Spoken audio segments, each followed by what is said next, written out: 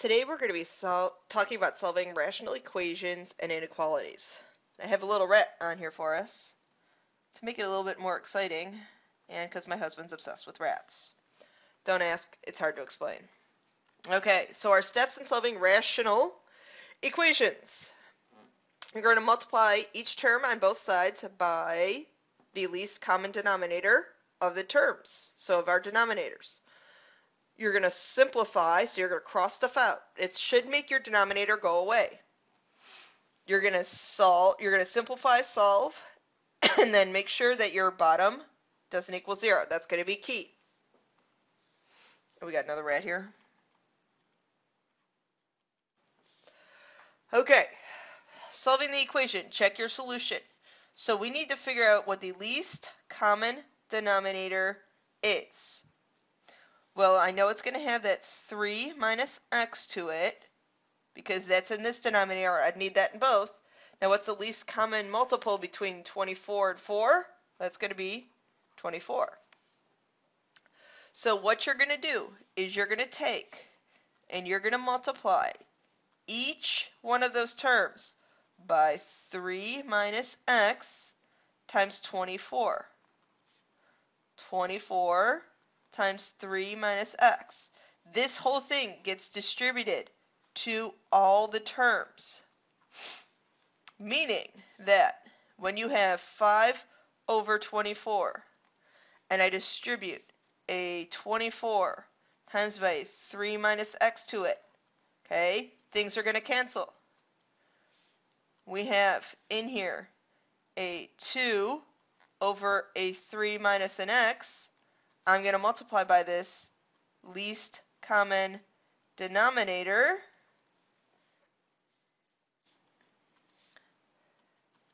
and then lastly on the other side, multiplying by our least common denominator.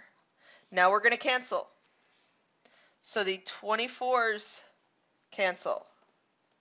So because your 24s cancel, you're just left with 5 times 3 minus x. The 3 minus x's cancel, so I'm left with a plus 48. 4 and 24 cancel to be a 6, so we have here an 18 minus 6x. So now I simplify and solve. Now you guys know how to solve these equations. Okay, you've been doing this really since Algebra 1. Okay, so I am going to, I apologize there, add these 6x over. So when I add the 6x over, I get a 6x. I apologize. I'm worried about the mistake I made. I get an x. When I subtract the 15 over and subtract the 48 over, we get a negative 45. Okay, our next example with another rat. We need to look at this polynomial, or this equation I should say, and we need to factor each one of the denominators. Now I'm giving myself a little room there, because when I factor this denominator, I'm going to see what our least common denominator should be. So when I see what that least common denominator is, I'm going to multiply every term by x minus 2 times x plus 1. X minus 2 times x plus 1. X minus 2 times x plus 1. So now, x minus 2's cancel. So I'm left with a 14x plus 14. X plus 1's cancel. So I need to distribute a negative 18 minus 18x plus 36. Okay, so make sure you're distributing the negative to each one of those terms of that x minus 2. Equals, hey, the whole denominator goes away. So again, multiplying by that least common denominator is going to make your life easy. Okay, now simplifying this, I have a negative 4x plus 50 is equal to 22. Negative 4x is equal to a negative 28. So therefore, x is going to be 7. And something that I forgot to do on the last problem, make sure that this number doesn't make any of these denominators 0. The numbers that make those denominators 0 would be our extraneous solutions, and we wouldn't include those in our solutions. Okay, so next example. We have an x, a 2x minus 1, plus a 3 times an x plus 4 equals 21 over, now this needs to be a 2x and needs to be an x. So it's just a matter of picking the right numbers to go here. I know one has to be positive, one has to be negative. Since this 7x is positive, I'm going to guess that it has to be a plus there and a minus there. Because when I take this number and I multiply it to the 2x, that's going to get me a pretty big number. I'm going to guess that number is 4, and this is 1. The only reason I'm guessing that is because I looked on my other side and I saw what the denominators already were. Okay, now just do a quick check in your head. Does that work? And it ends up working. So our least common denominator is 2x minus 1 times x plus 4 .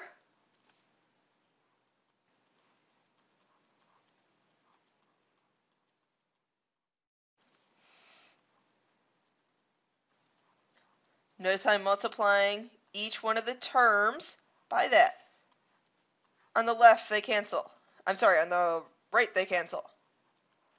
Now on the left, 2x minus 1's cancel, so I have an x times an x plus 4. On this next term, the x plus 4's cancel, so I have a plus 3 times 2x minus 1. Now it's just a matter of simplifying. So I have an x squared plus a 4x plus 6x minus 3 equals 21. So from there I get one side to be 0.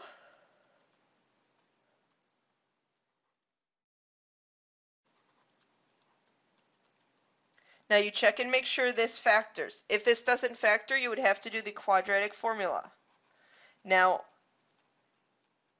I think on your classwork you're going to have one where you're going to have to do the quadratic formula. So be aware of that. Okay, so this factors. This one was an easy one. X, I need a plus and I need a minus. Factors of 24, that would subtract to be 10. Going to be 12 and 2. So x equals negative 12. X equals 2. None of those make our denominator 0, so those are both our answers.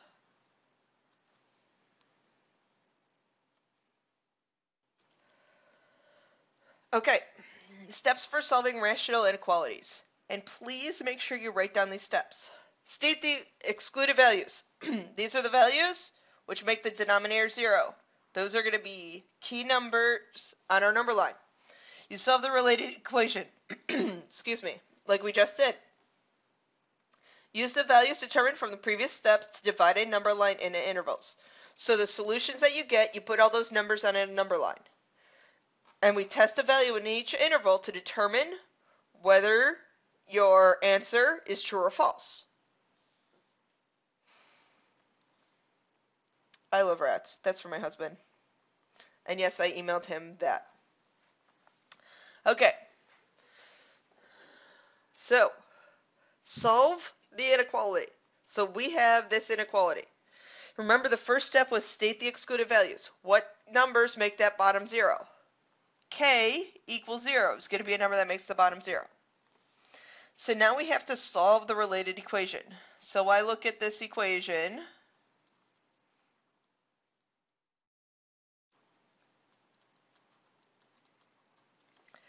And I'm going to multiply each term by the common denominator, which is 9k.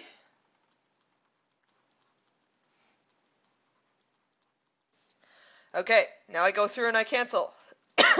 Excuse me, k's cancel. That cancels to be a 3. So I have a 3 plus 9k's cancel 2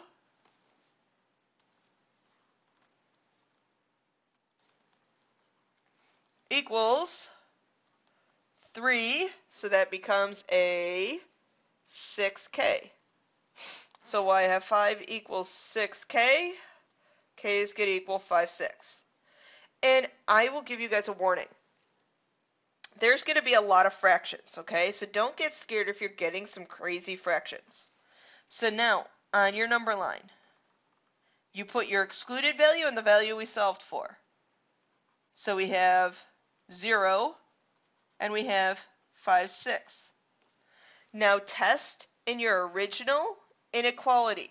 So this is what you're testing in. Test numbers on each one of these intervals. So a number less than 0, I'm going to test -1.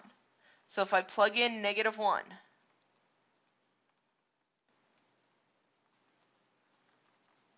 I get -1/3 minus 2/9 less than 2/3.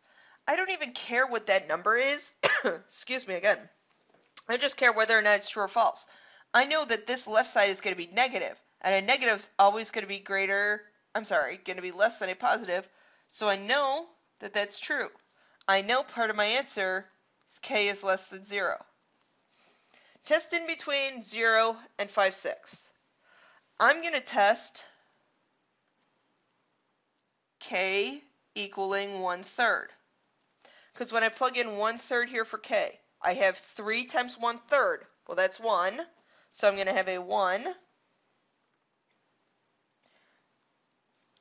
1/3 times 9, that's going to be 3 plus 2/3. Is that less than 2/3? That's false. So that's not part of my answer. All these numbers on this piece, not part of our answer. Now, greater than 5/6. I'm going to test k equal to 1. So now I have 1/3 plus 2/9 less than 2/3. I'm going to change all my denominators to 9. So I have 3/9 plus 2/9 less than 6/9. That's 5/9 less than 6/9. That's true. That worked. So that's true for our last interval. So therefore, k is not greater than 0. K is less than 0. Make sure you have that right. K is less than 0, and k is greater than 5/6. And that's our answer. There are your lesson questions. Please make sure those are submitted on time.